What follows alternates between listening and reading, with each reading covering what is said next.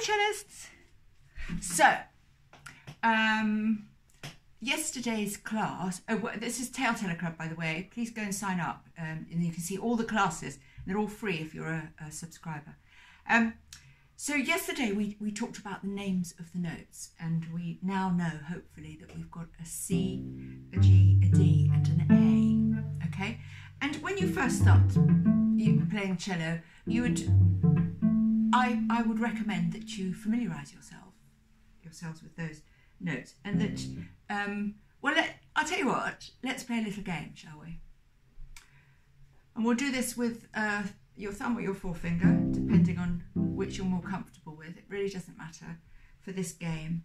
And then we'll do it with a bow, okay? So, play me an A. Very good. Did you get it right? Play me a C. The deep blue C, the one near my ear. Well done, very good. Play me a D. Very good. Did you get it right? Play me a G. I think I played that too fast, didn't I? Play me an A. Play me a C. Play me a G. Play me a D. How did you get on? It's fun, isn't it? It's quite fun. So let's do it with a bow. So I think we'll have, should we do the bow hold now? I'll do separate broadcasts about the bow as well. But if you hold the bow at its centre of gravity, you'll notice that the centre of gravity is, hold it like that rather, because you don't want you dropping it, or maybe hold it like that with two fingers. It's quite hard with one to get the absolute centre. And you'll notice it's not actually, as you might be tempted to think, in the middle. That's because of the weight of the frog. It's quite hefty. And I suspect that different bows have a different centre of gravity, but that they're all fairly similar. They need to be fairly similar, I think, really, for consistency purposes. So what that means actually is when you put it on the bow, that centre of gravity is the easiest position, if you like. It's the easiest to make a sound, and you don't need to tense anything up. So if you just let's just have a little play around, shall we? And you can hold the bow up there for the moment. I'm going to move I've got a laptop here. It's rather tediously, sorry about the noise, getting in my way. Let's try and shove that away. Look, there we go. That's better, isn't it? And maybe if I pop this down just a tad, is that better? I think so. So when you're round about your centre of gravity, there's not too much you have to think about.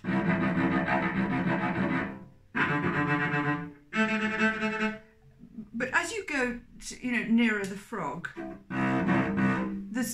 you'll notice immediately that it's still getting in the way. That you have to do a lot of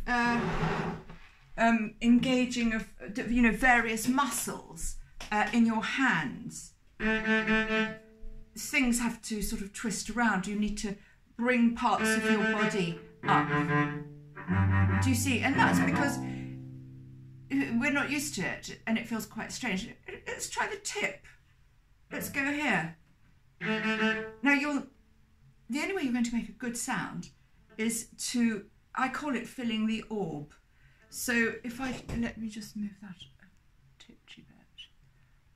If you think of your body and your performance area as a large, a bit like, can you see my globe over there? No, you can't. A bit like a globe. So, and you're going to be asked in my classes to really utilise all this global space.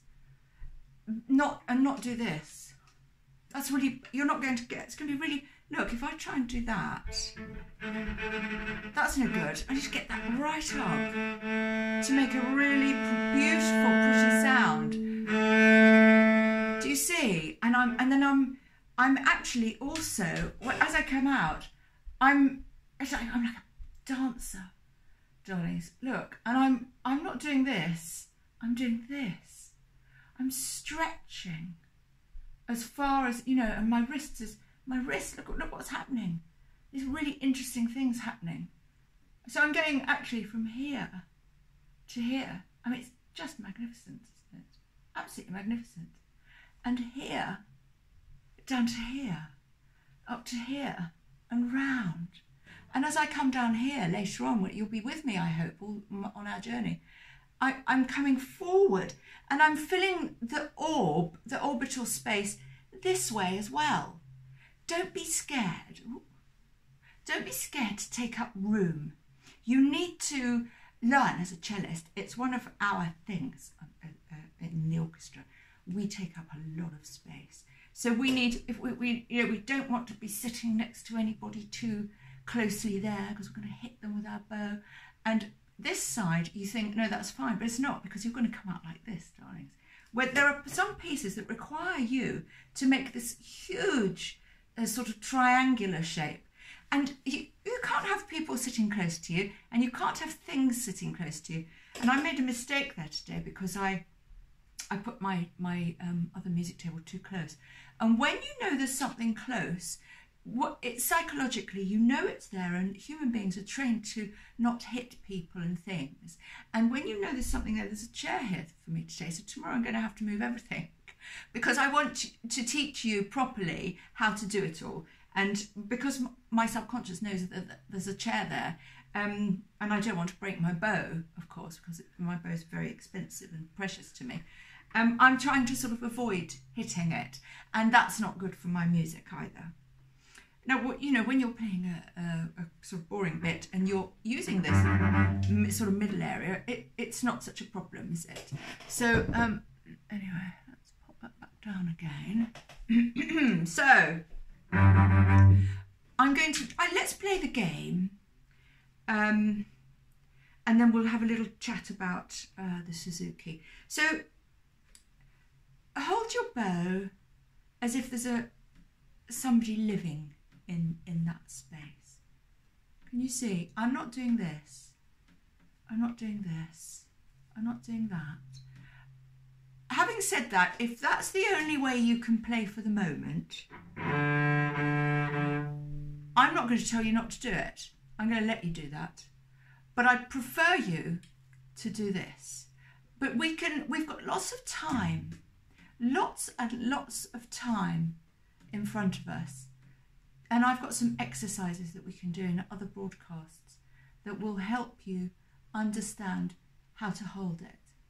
And the other thing you can do is you can buy a sort of rubber mould thing that helps you hold it in the correct position. And it's got finger dents where you put all your fingers. And I've heard really good reports of that.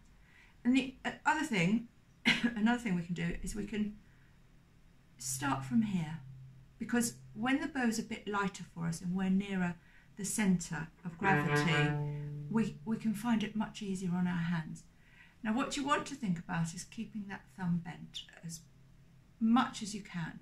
Look, you're not going to, you know, be struck by lightning if it goes straight, but later on you will find that not bending that thumb gives you arthritis.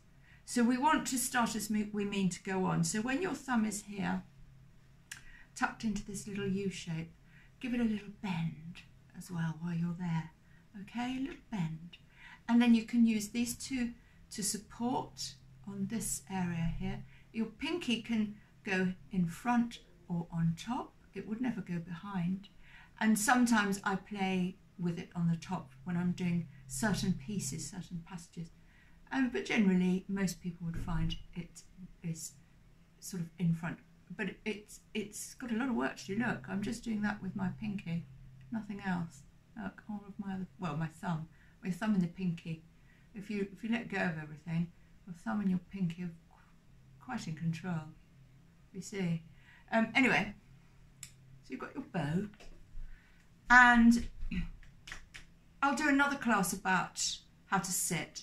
Some pieces I turn it quite into myself, especially if I'm working down here. And you will find also that sometimes you're doing quite a bit of this.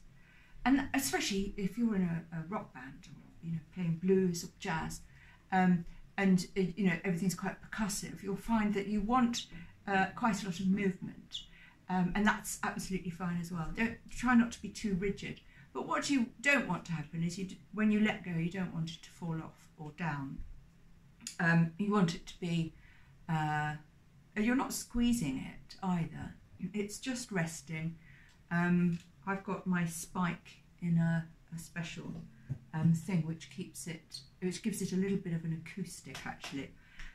So you might think, oh, why does her cello sound sort of more intense or louder, and that might be something to do with it. But also I've got a concrete floor in here, so you know all this sound is beautifully the acoustic is quite something else. It's not particularly good to record in because you know you can't contain it, and that's rather difficult. Anyway, I'm waffling. So we've got our bow, and now we're going to play our game. So let's play an A.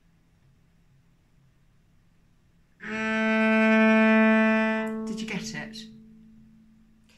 Let's play a C.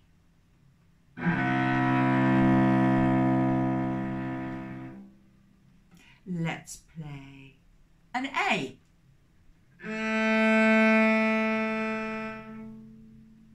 Let's play a D.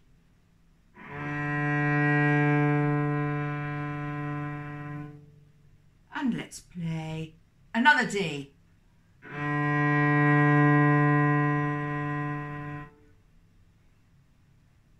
Let's play a C.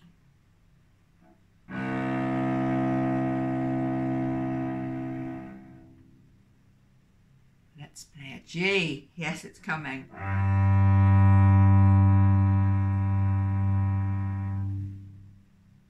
Let's play a D.